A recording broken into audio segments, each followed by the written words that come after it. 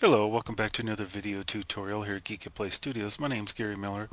Today's tutorial I want to create a lighthouse in Cinema 4D, and the type or the style of lighthouse that I want to focus on are these cone shape type of lighthouses, and they all have very similar elements.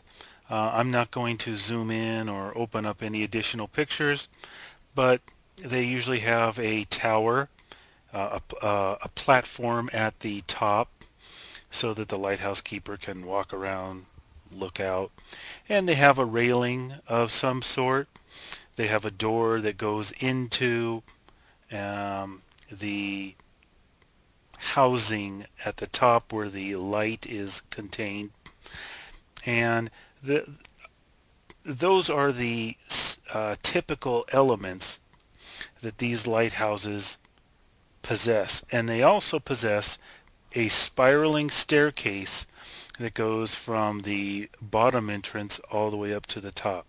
So today's tutorial is I'm not going to focus on recreating a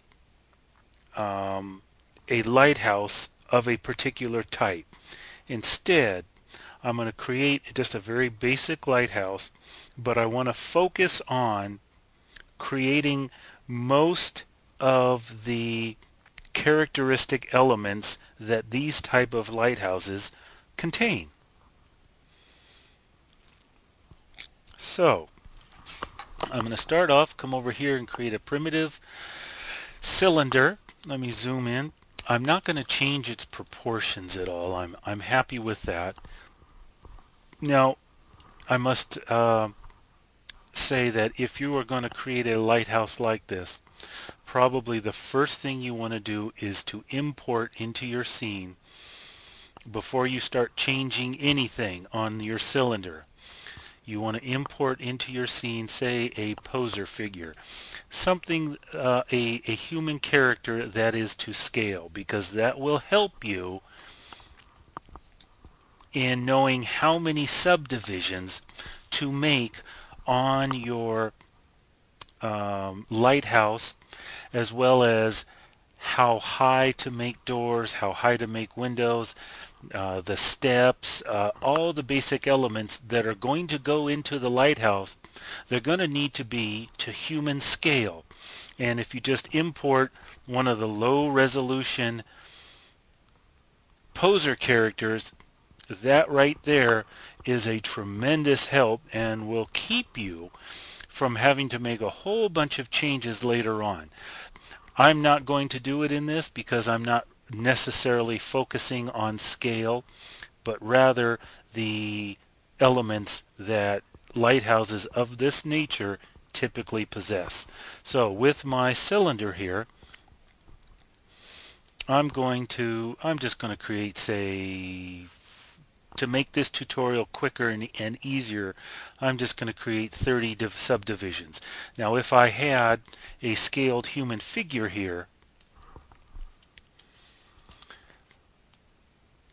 say this was his head, feet, and legs, then I know, well, this will be about the right height for a step.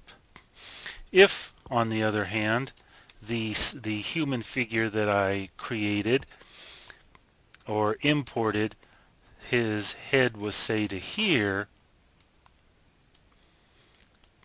well, I'm going to need to create a lot more horizontal subdivisions in my cylinder here, because right now the steps, which is what all these subdivisions will ultimately be, these steps are, well, above his waist, and that would not really be to scale. So that just illustrates the importance of initially starting off with a scaled figure here to help you get the proportions down. But like I said, to make this simpler, I'm just going to create 30 height segments. I'm going to come over here to caps, and all caps are these top and bottom pieces. Do I want caps? Yes. But I'm going to add one segment. which creates that inner subdivision. And that's it. I'm not going to fool with the proportions. I'm going to click on my Make Editable button. Come over here to select polygons, and I want my live selection tool. I'm just going to select all of those top polygons, right click, and this ran off my screen. You can't see it, but I'm going to click on Split. I'm going to hit delete because I'm going to delete the original polygons from the cylinder that is currently selected. And now I have this piece, which is called top, and I'm going to hide this piece for now. Come back to this original piece, and I'm going to hold down my control button and drag my cylinder till I get that horizontal line that now appears, and that creates a quick copy for me. I'll call this inner wall, and I will hide that. This will be my outer wall.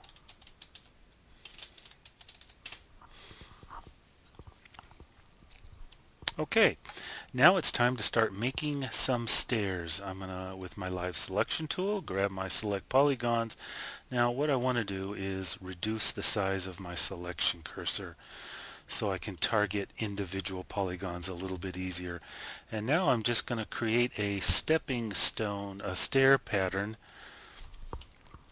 Not create, but make a selection like what I'm doing here.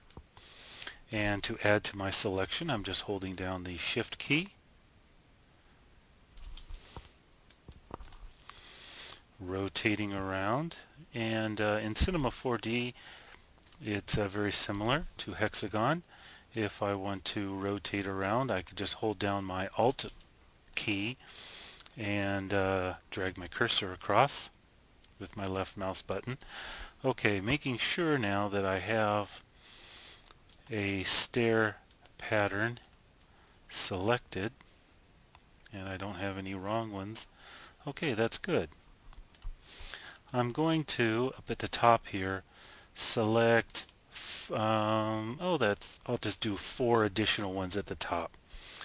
Now I'll hold down Shift, increase the size of my live selection cursor so I can select all of these a little bit quicker.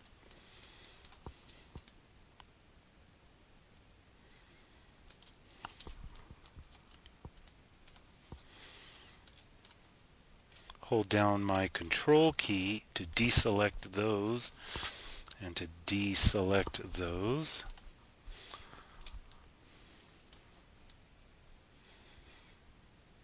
Now the way I am increasing and decreasing the size of my selection tool is I'm holding down the left mouse button, and then I'm using the scroll wheel on my mouse to increase and decrease it.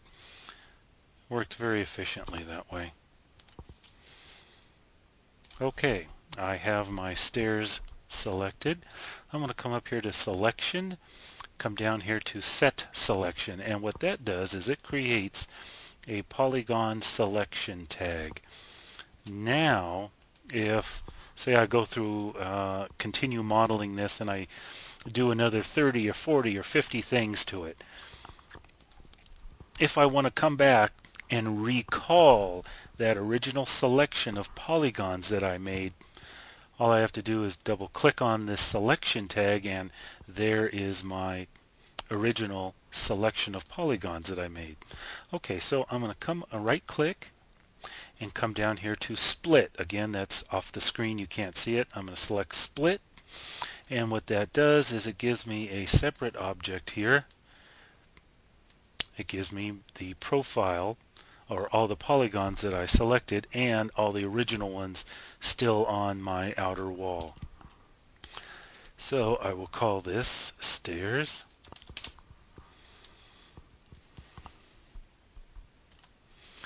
Okay, now I'm going to come to my outer wall here. Where is the bottom of my stairs?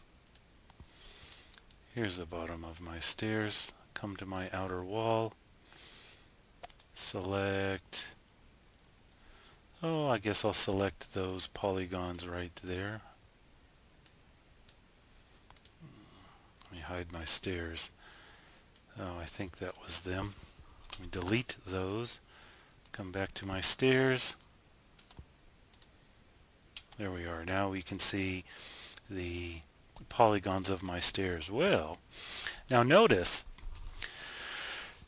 when we subdivided or split the selection of polygons from the outer wall and it created the new object stairs, it also carried with it the original polygon selection tag, so I can easily recall them that way if I choose to.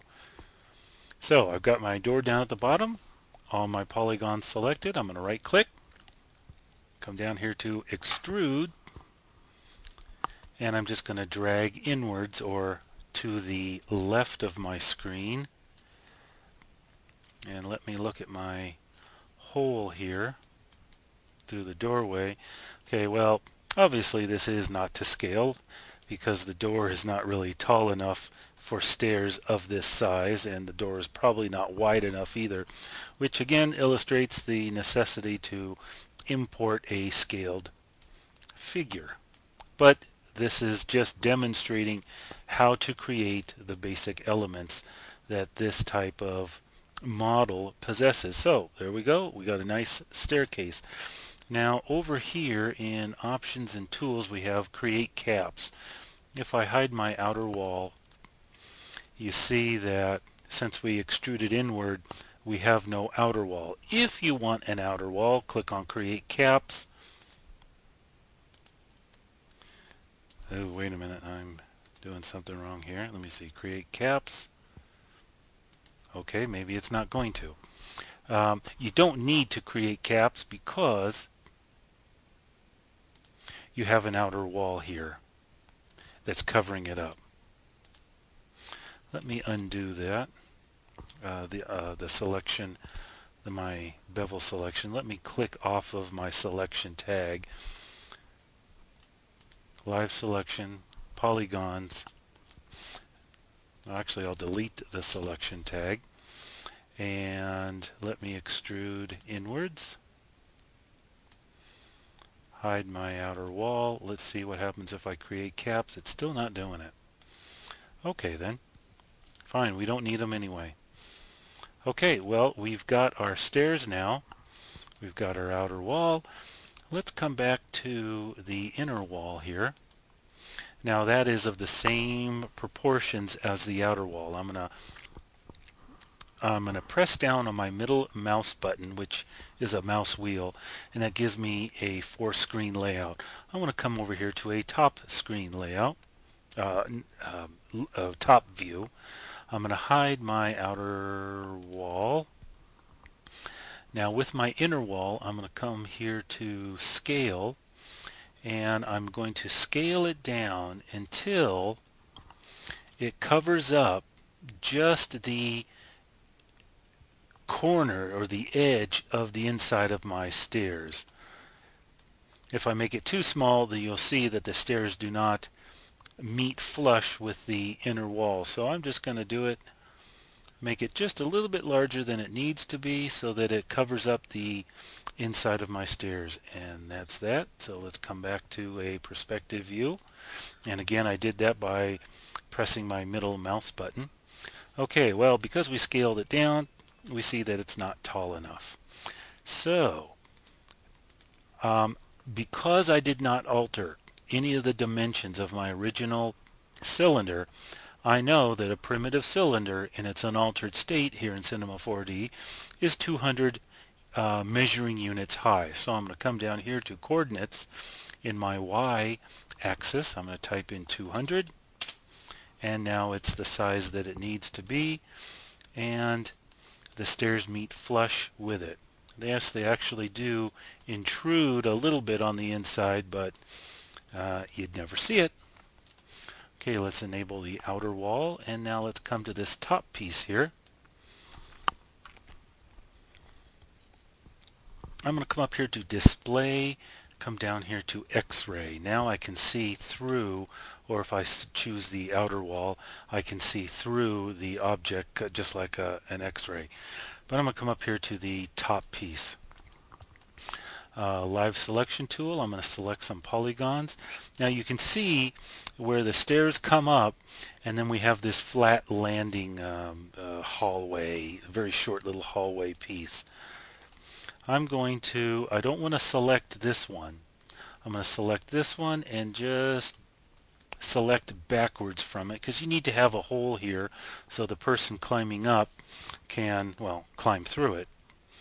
And I think that's good to start with. Let's delete that and let's have a look at, I think that's good enough. Let me now select these. I'm going to come to a top view, scale, and I'm going to scale this out here so that it just is the same dimension as my inner wall. There we go. Let me click off, deselect the X-ray view. And there we go. We've got a spiral staircase going all the way up, and our not to scale primitive doorway. And that is it for this tutorial. In the second one, we will create a landing up here and the top piece that houses the lighting element. I guess for this top piece, what I can do before we finish up is make sure I'm on live selection, select polygons, Control A, right click, extrude, and we will extrude downwards a little bit to create some thickness. Click on create caps, click off, and there we've got a solid platform up here. Alright, so that's it for this tutorial. Thanks for watching here at Geekatplay Studios. My name's Gary Miller. Have a good day.